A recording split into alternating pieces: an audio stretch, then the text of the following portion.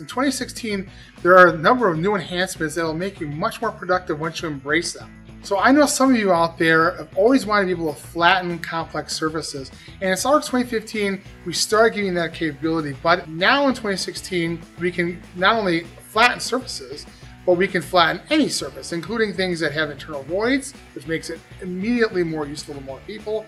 And not only can you have a more accurate depiction of the stresses from flattening, but we also have the ability to incorporate release. So you could say in real life, I want to go ahead and relieve this with a couple notches so that it goes nicely on the curved surface. You can actually do that same thing in SolidWorks using sketch lines or split lines, and it'll automatically incorporate that into the flatten pattern as well.